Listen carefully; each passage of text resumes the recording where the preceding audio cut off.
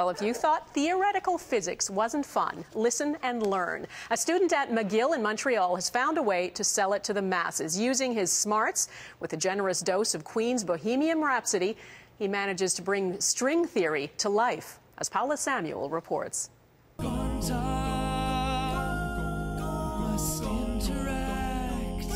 Not the lyrics we're used to hearing with this song.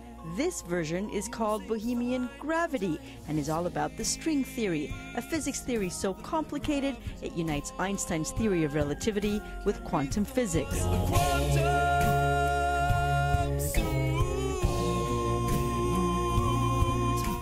It's the brainchild of singer, songwriter, and string theory physics student Tim Blais, who sings every note and plays every instrument in this video.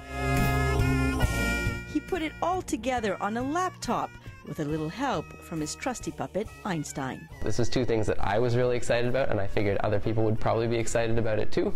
And it seems I was right.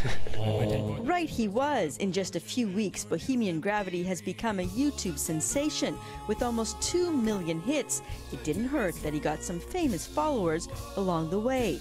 Tweeted by Russell Crowe, reposted on George Takei's Facebook page, it even got the attention of Queen guitarist Brian May.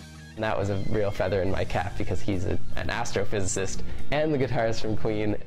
Blais has become somewhat of a celebrity in his own right, getting recognized on Montreal streets and in restaurants. In fact, his YouTube video has become so popular, he's now earning a living off of it and plans to take a year off to work on his music. And even when he does return to science, his music will never be far. Electrons coming in. I think I'm going to keep looking for ways to teach people about things that I find really cool and like really interesting concepts in science, and I'm going to keep writing music, and I'm just going to keep trying to find ways to put those together. It's the kind of projects even the most ungeeky of us can look forward to. Paula Samuel, Global News, Montreal.